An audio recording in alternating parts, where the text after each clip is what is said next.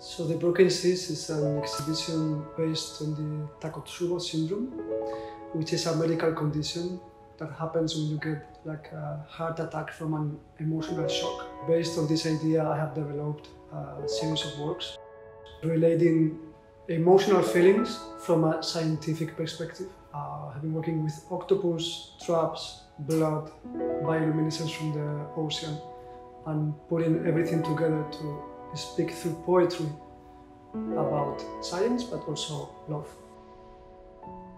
So, because I suffered the Takotsubo syndrome myself, I tried to treat myself with flowers in order to cure my heart. So I've been doing some research on which plants have been used in traditional medicine to cure heart diseases. So I developed a series of drawings, and also I have been traveling. For example, I went to Finland just to study the windy flower that only grows up in this small island called Oro. And I was drawing the plant, but also drinking the extract from the plant and drawing with the extract of the plant mixed with my own blood. So yeah, the whole process is about transplanting myself into the plants and drawing from that process. I mean, it helped me to cure somehow. So I hope the people who see the works also will feel like relaxed. One of the reasons because I started working on the Takotsubo syndrome is because my grandma passed away a few years ago. She didn't get the chance to visit the sea, the ocean.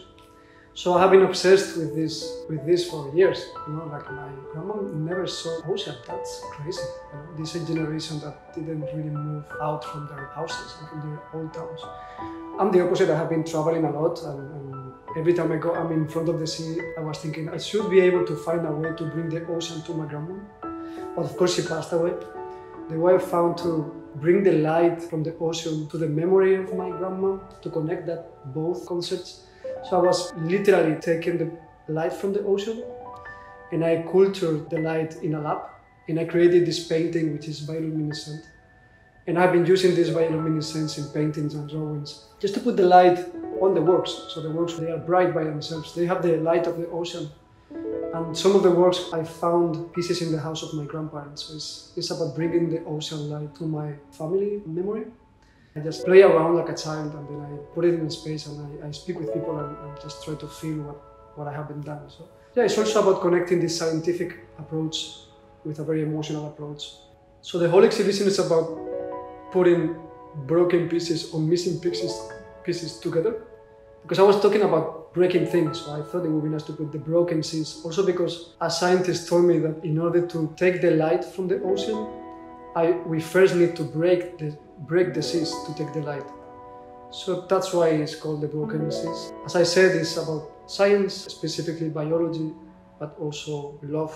Also, this Takotsubo medical issue, bioluminescent animals, broken things, and I hope with this exhibition I can make people recover from broken heart diseases somehow, to make people feel better in a lot of ways, not only in an emotional way, but also in this kind of enormous crisis, ecological crisis that we are living in. Trying to make the world a little bit better. That's my goal.